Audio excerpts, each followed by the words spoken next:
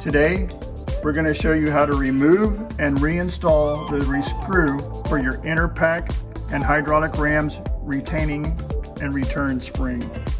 We'll be using our tool, the GAT-SPT-102K. This is our removal tool. If you'll notice that the tool does have a point on it, you're going to take the tool, you're going to put it inside at this angle, you're going to press down and turn it 180 degrees. Once the tool has been returned 180 degrees, you're going to take your Allen wrench, you're going to remove the screw that's on the inside. Once the screw has been removed, you'll take the screw out, turn it, remove your tool.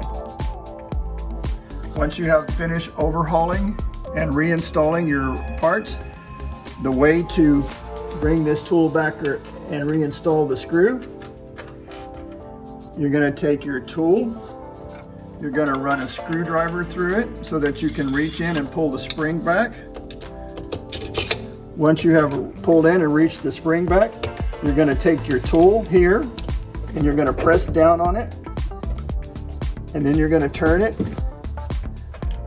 until it's in this position. Once it's in this position, you're going to push down on the handle, drop your screw in, tighten it back up, remove your tool, tighten it real nice and neat, reinstall your hydraulic coupler, and you're ready to go.